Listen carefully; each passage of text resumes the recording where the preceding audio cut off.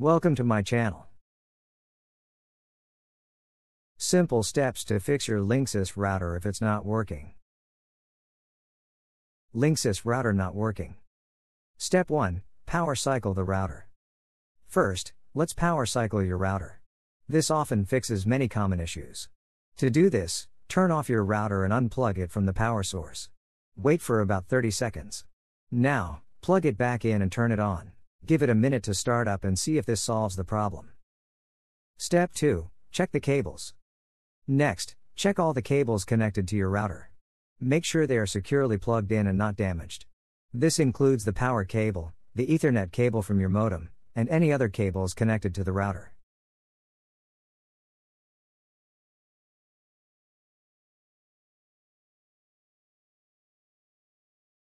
Step 3. Check the power supply. Make sure your router's power supply is working correctly. The power light on your router should be on.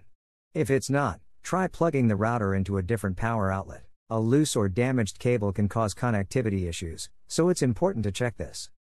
Step 4. Reset the router. If your router is still not working, you can try resetting it. Find the reset button on the back of your router. Use a pin to press and hold the button for about 10 to 15 seconds. Restore the router to its factory settings. Keep in mind, this will erase all your custom settings, so you'll need to set up your router again. Step 5. Check your internet connection. Sometimes the issue might be with your internet connection itself. To check this, connect your modem directly to your computer with an Ethernet cable and see if you can access the internet. If not, the problem could be with your internet service provider. Give it a minute to start up and see if this solves the problem. I hope these steps help you get your Linksys router working again.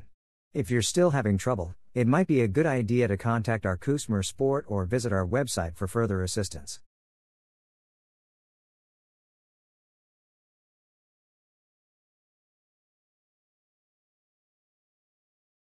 Thank you for watching.